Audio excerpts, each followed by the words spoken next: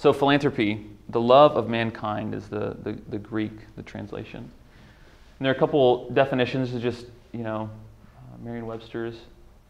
Goodwill to fellow members of the human race, in particular, and then an act or gift done or made for humanitarian purposes. And what I appreciate about these definitions is it is holistic. So it is giving, and you see act or gift, so it's actually not just money, but it's all of who you are. So, someone want to read this? Yeah, go ahead. Love individuals. See what we are insisting upon, that the deeds of men are only discerned by the root of charity. Many things may be done that have a good appearance, and yet proceed not from the root of charity. The thorns also have flowers. Some actions truly seem rough, seem savage, howbeit they are done for discipline at the day of charity. Once for all then, a short precept is given you. Love and do what you will. Whether you hold your peace, through love hold your peace. Whether you cry out, through love cry out. Whether you correct, through love correct. Whether you spare, through love do you spare. Let the root of love be within. Of this root can nothing spring but what is good. So this statement rocked the early church. St. Augustine was saying, to the answer to the question, what should I do? He just says, love, and then do whatever you want. Thanks. That's hard to hear, but also very freeing. You can, depending on how you interpret it, it can be both. The question then becomes, what does it mean to love? Like what's in that little command? So I'll read a couple of these. You shall love the Lord your God with all your heart and with all your soul and with all your mind. Man's chief end is to glorify God and to enjoy Him forever. So those first two are saying this is what we're all about here on earth, to love God, to glorify Him. And then delight yourself in the Lord, and He will give you the desires of your heart, and the desires of the righteous ends only in good. This is saying, as we pursue loving God and God's glory, His will becomes ours, and ours becomes His, that sort of thing. Where as we're sanctified, the things that we want are naturally more and more what He wants. And this is, I think, is at the heart of it. Agape, the complete sacrificial commitment, is this love. So it's Bonhoeffer who says that he bids a man to come and die. So this is a full giving over of everything that you have. That is this love that we're talking about. So the way that I see giving shaping character is that you have to approach both at the same time. To the why and the how of giving. And often people want to know, is it a motivations discussion or is it a practical discussion? And on one side, we need to know why we're giving to determine the practicals. But on the other side is, how does what we're actually doing with our giving shape us, shape the how? And I think it's the experience of generosity and of philanthropy that alivens us to the benefits that Scripture talk about. And so when we are generous and we feel this joy welling up, that it is more blessed to give than to receive, that shapes us to be even more generous with more than just maybe the amount we give on a monthly basis, but with our whole entire lives.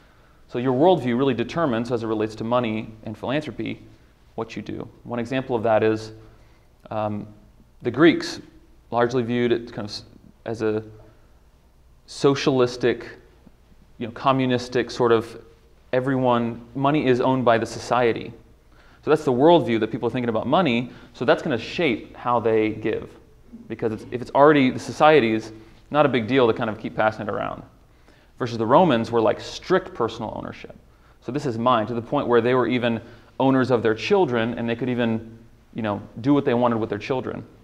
And then the third major bucket is the Judeo-Christian view of stewardship. And we'll go into that a little bit more. God is the owner, and we're the manager over those things. Is people often jump into the how. Where should I give? How much should I give? Out of what account? Is it gross or net of taxes? Are you that sort of question. But I think the most important thing is really this worldview of giving, to discover for yourself, why am I actually doing this? Now to the decisions of the how. The normative, again, that triangle. What should I believe about giving? So here's some precepts scripturally that might help shape No one can serve two masters, God and money. Interesting that it's actually the word there, mammon, is the love of money. So it's not necessarily that money is evil, it's the lust after money. It's putting money above God. It's more blessed to give than to receive, so that the existential, you actually will be, there's something good and better about giving than receiving. The attitude is more important than the amount. So that's, again, it gets more about the why. So what am I doing here? You can have the same exact action, but do two totally different things, or have the motivation, two different things, and one is maybe right, one's wrong. It should be a personal decision and done cheerfully. Tithes, this is a big question. How much, right? 10% was the tithe in the Old Testament, but we're not necessarily underneath that law currently. There's no discussion of the tithe in the New Testament.